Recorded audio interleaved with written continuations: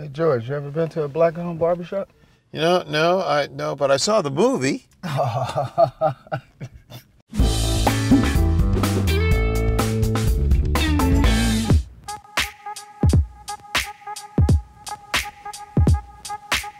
So Keith, what do you normally talk about here at the barbershop? Taxes? Taxes. Yeah.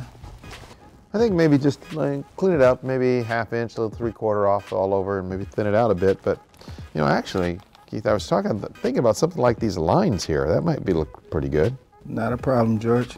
GCR right here, I think. GCR.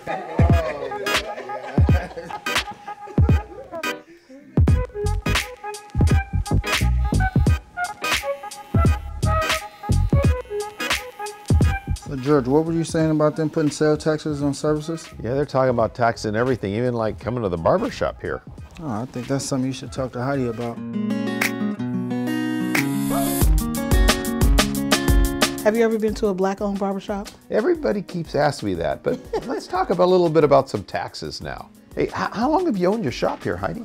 12 years. 12 years, all in the same spot, or you moved around? I moved around. I've been in this location for the last 6 years, and then I was 7 doors down for the other 5 years. Good. You know, they're talking about taxing services, and so, you know, things like, you know, beauty shops and barbers, just like they do if you're buying something.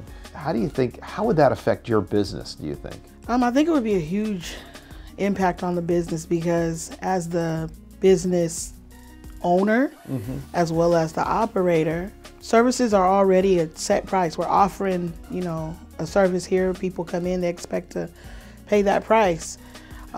It would definitely be a trickle-down effect from them to me, because if they're not here, then of course I can't keep the doors open. I depend on them. I depend on the lease of the chairs, you know, to keep my business afloat as well. So if the taxing affects them and then they have to leave and go find employment in other places, then of course it will definitely bankrupt and put me out of business. Why is the state even considering this tax? Well, you know, the problem is that government just kind of keeps getting bigger, and as a result of that, somebody's got to pay for it. And so the idea is to then go ahead and tax things that aren't taxed right now. And of course, on that list are things like barbershops, beauty salons, or veterinarians, or dentists for that matter. And so it just becomes a whole new set of revenue in order to pay for programs. Right. I would imagine if we were to survey your staff out there, could you share a little more of that money with the government? I'm not sure there necessarily would be an easy yes to that for them. Absolutely not.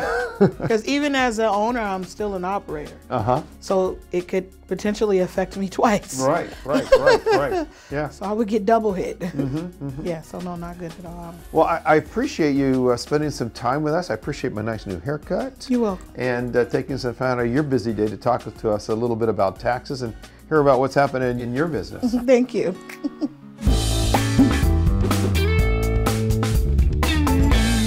Hey Keith, thanks for the haircut. Do you mind if I pick the spot for lunch?